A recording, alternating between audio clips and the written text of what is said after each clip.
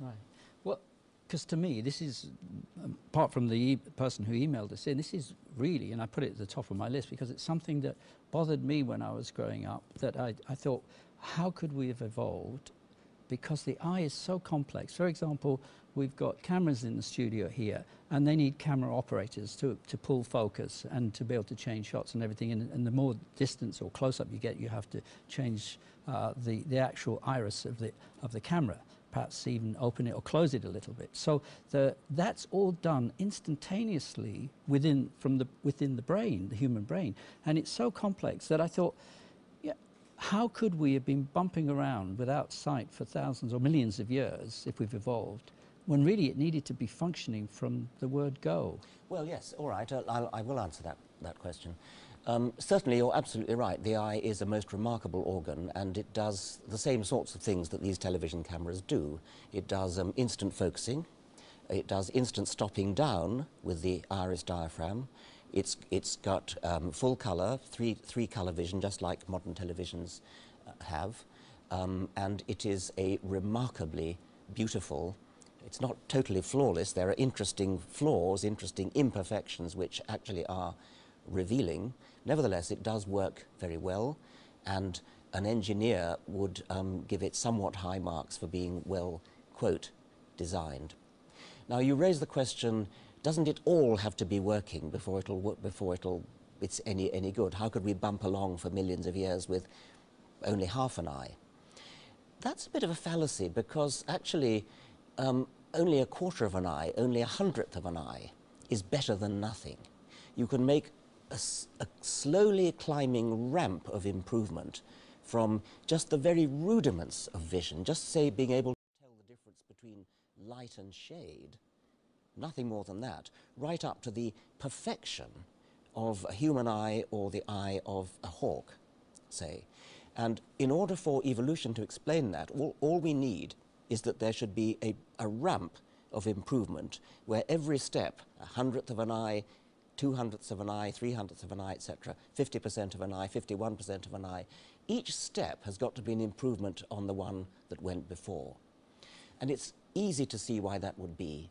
You start by being able to tell whether there's a shadow, whether it's night or day. Shadow's useful. That could be a predator moving overhead in the sea. Night or day is obviously useful for all sorts of purposes. Then you could imagine a cup. Instead of just having a flat sheet of light-sensitive cells, the edges turn up into a cup. Now, the cup means that if there's light coming from that direction, it hits that part of the eye.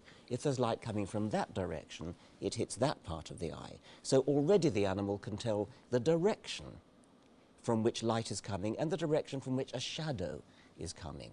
So we haven't got an image yet. All we've got is the direction of light. Now the cup can steadily and slowly over evolutionary time close over until you end up with a little hole at the top. And the little hole at the top, the same principles working all the way, that light coming from that direction hits that part of the retina, and from that direction hits this part of the retina. But because there's a hole, it's rather more precisely, not exactly focused, but light from there hits there, light from there hits there, light from there hits there, because it's got to get through the hole. We're moving towards a pinhole camera. Now, a pinhole camera, if you make the hole small enough, and remember we're having a smooth gradient of closing up the hole, if you make the hole small enough, then it makes a sharp, focused image. The trouble with a pinhole camera is that the image is very dim because very little light can get through the pinhole. What you need is a lens, because what a lens does is gather light from different directions and focus it on a point. Instead of it having to go right through the middle of the hole, it can be gathered from a wider range of sources. Now, a lens is not difficult to arrange. Any old chunk of transparent gubbins will do the job better than a pinhole. So once again, we've got a slow, gradual improvement. Any old lump of gubbins, transparent, is better than nothing, and then the lens simply improves its shape gradually, gradually, gradually, gradually. It's got to be gradually. Every step has got to be a slight improvement over the previous one. You get a lens. Can I just ask you though, Richard? Yes.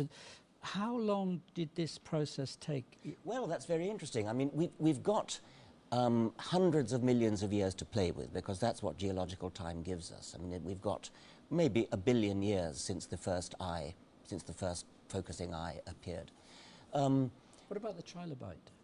Trilobites have very beautiful eyes. Very, very clever. I mean, it's amazing. They have compound eyes, which is what modern insects and crustaceans have. But the trilobite has, in the fossil record, is exactly the same today as it was, or in that sense, it didn't evolve. It had those lenses. Trilobites today. No, I mean, but it had the lens mechanism, which is quite powerful. Well, trilobites have compound eyes, which is a very different principle and very interesting principle. It doesn't focus quite as sharp an image as our eyes do, but it is a very beautiful thing. And trilobites do go back hundreds of millions of years, 500 million years, 500 million years. It must have taken some time before trilobites came on the scene, but even trilobites are relatively recent compared to the age of the Earth, which is 4.5 billion years old.